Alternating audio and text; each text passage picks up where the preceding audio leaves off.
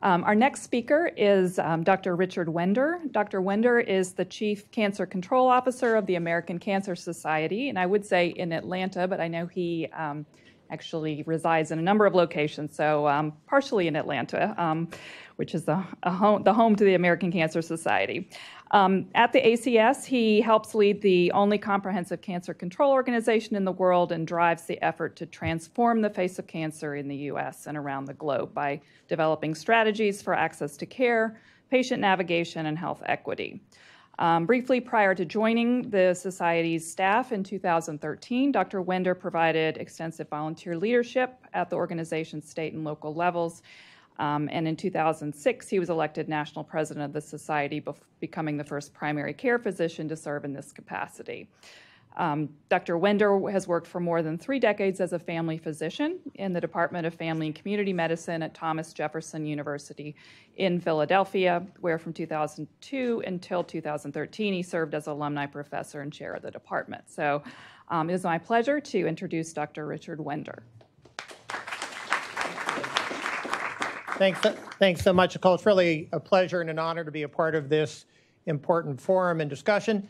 A couple very introductory remarks.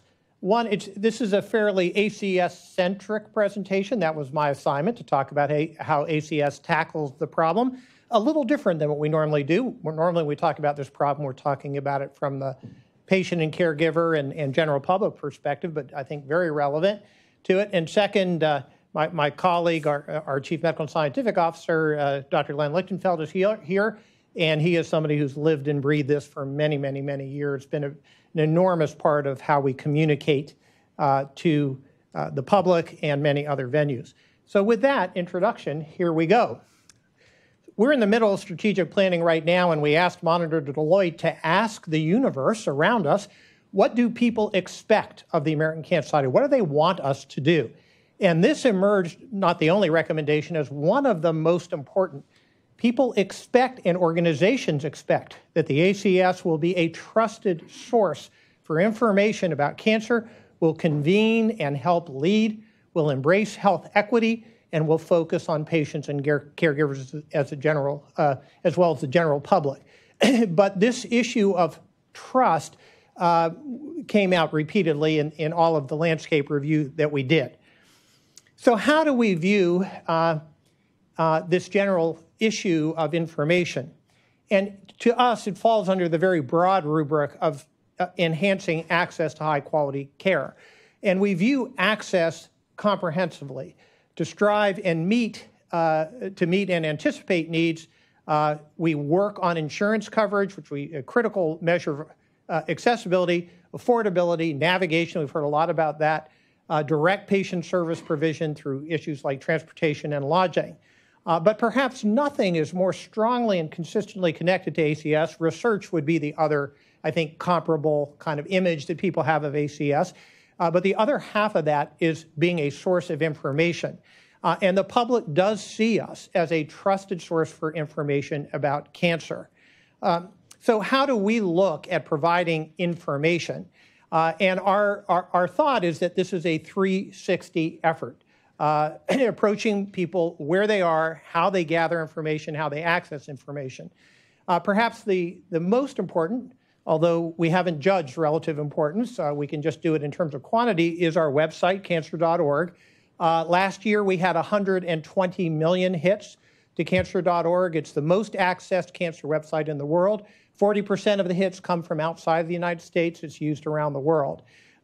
We have the NCIC, our National Cancer Information Center, open 24 hours a day, 365 days a year, staffed by about 460 people, and a major part of how we provide information. We've shifted from just being phone calls to now doing online chats as well. We have a digital strategy as part of our strat planning. We're looking at how we enhance that. We conduct health marketing campaigns, such as one we did recently on HPV vaccination. We provide personal guidance, and we shouldn't underestimate that if you work or volunteer for ACS, you're frequently asked to serve and to interact with the media, to talk to patients and caregivers facing cancer, and we all feel that shared responsibility. We publish books still, less than we used to, but we still do publish books. And of course, we publish journals, and our journals are an important source of information. Here are the principles that guide our approach to providing information. And I've tried to keep them very short list. Evidence-based, comprehensive, easy to understand, recognize that we're often, not always, but often interacting with people who were recently diagnosed with cancer, and as we discussed this morning, that has implications. And number 5, it's everyone's responsibility to do this. So let me walk you through these. So number 1, evidence-based. This is, I think, our most important kind of rock-solid principle, is that our information is based on science, and we hold to that no matter what other pressures are coming our way. Sounds easy, but sometimes it's not so easy to do that, and we try to really use that as our anchor. Just to give you an example of how we do it, our content team alone, I'm not talking about our research team, and this is just people who work in our content area, include 2 oncologists, oncology nurses, social workers, and then numerous other trained individuals. But we call on content experts, throughout the organization, so it's not just the people who work specifically for the content team. We have a robust collection of resources in addition to our website, including journals, books, fact sheets, and we still do use brochures. I like the calling out for having patient brochures. We're still in that space. And we also do not hesitate to be honest when evidence is lacking. We will tell people that we just don't have the science to comment on that. Number 2, our offerings are comprehensive. So our goal is to provide actionable and understandable information for every issue relevant to cancer, every issue. We tackle causes of cancer, lifestyle guidance, screening guidelines and information, information about your diagnostic workup and where patients may stand if they call us and ask information, through treatment, survivorship, palliative care, end of life, for every patient, for every cancer. Nothing to it. Very simple. Just every cancer, every patient. So it's a big goal, but that's what we hope to do. The second principle, we present information in a way that's easy to understand. So we do everything we can. In many respects, if you look at our content team, this is their, first they begin what is the science, but then the content team spends an enormous effort, has a lot of expertise in translating this complicated information into ways that are easier to understand. We do use a literacy tool for the information we produce. As anyone who's worked with a literacy tool knows, it's never perfect. Some things are very complex, but we do our best to do that, to address both patient and caregiver needs. But it's important to realize we're also prepared to provide information at a higher literacy level for those who are looking for it. So we try to do that as well. We, I think, do very well for English and Spanish. But beyond English and Spanish, so we have a full-time Spanish-speaking team, both at our in our content team that does our website and in the, so it's original Spanish materials, not translated from English. And then we also have a full-time Spanish-speaking team at the National Cancer Information Center. But beyond that, it is more spotty. So I didn't count all the languages that we address. It's many, but it's not comprehensive.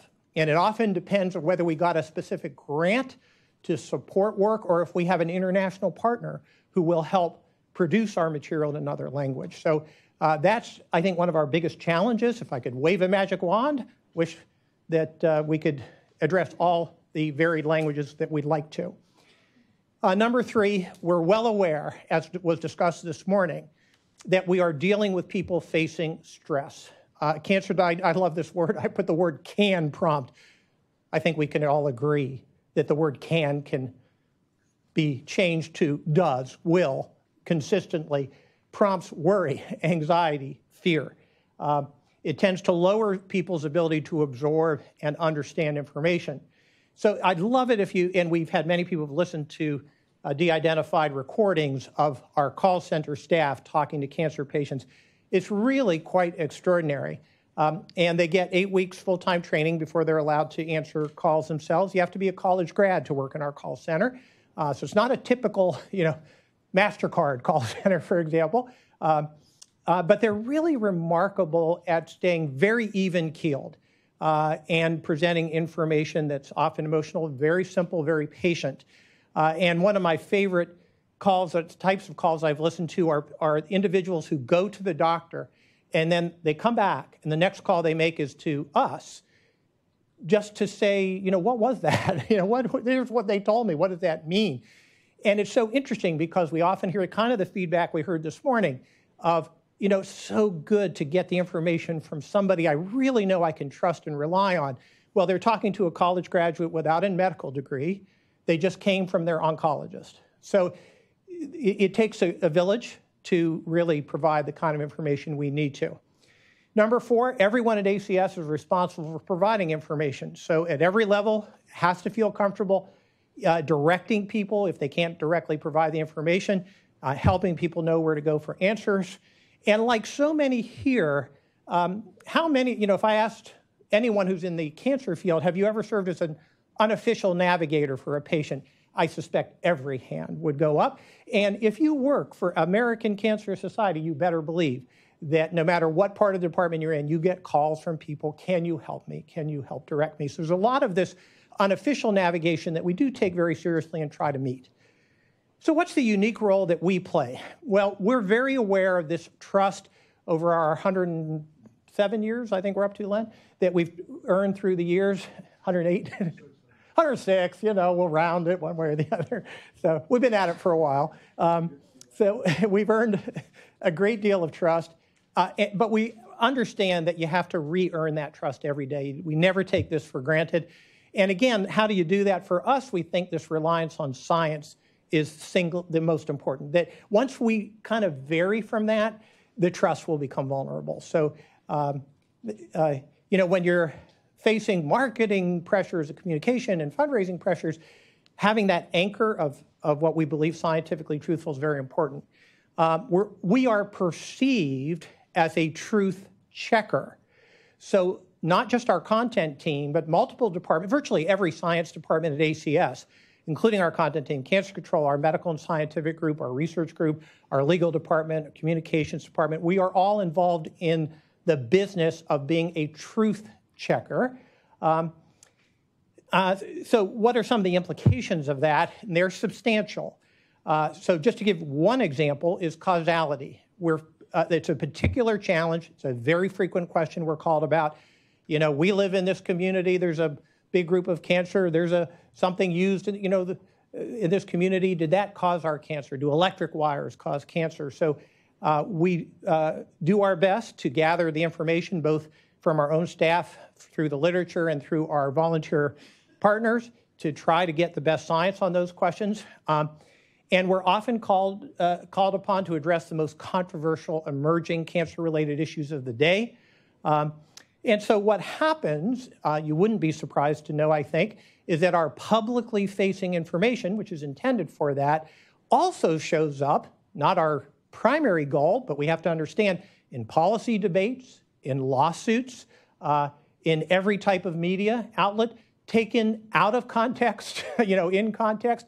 I'll give you a great recent example. We have a statement on the use of ENDS, e-cigarettes, electronic nicotine delivery systems, that we think is a terrifically balanced public health message. It's terrifically balanced until you're in the vape industry and only quote the sentence from it that you like. So, then it doesn't look so balanced when that occurs. But to us, that's just an absolutely expected and phenomenon of trying to provide balanced information. Let me comment a little bit about working with the media. So we respond to the media every day, and this is comprehensively. It's both national and local. And one of the things we do, and I'm sure we're not unique in this, but to me it's very critical when you're talking about media interaction, is we ask our science and experts to bring their own expertise, and we avoid responding with our official position. And we engage our experts throughout the organization. There's no one person who speaks for ACS. We go to all of our experts. Anybody can read an official position on cancer.org, but our experts add value to and they try to put the communication with the media in ways that can be understood and synthesized.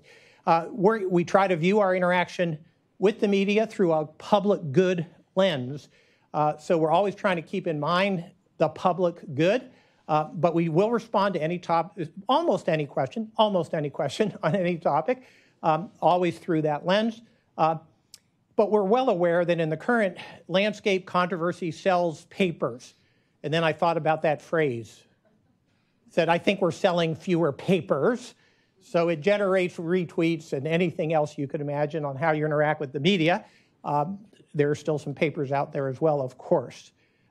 That's frustrating for all of us that we can write a very careful, balanced statement. The reporter's not the one who writes the headlines, which really often will highlight where the controversy is, and that's a challenge. Some of the challenges we're facing, all of us are facing, the number of dedicated health reporters has substantially declined. The people doing health reporting in the media are often general reporters who have this as an assignment. That's been difficult. As was discussed so well earlier, people choose their news outlets based on preconceived beliefs. So many people choose these outlets that align with their preconceived notions.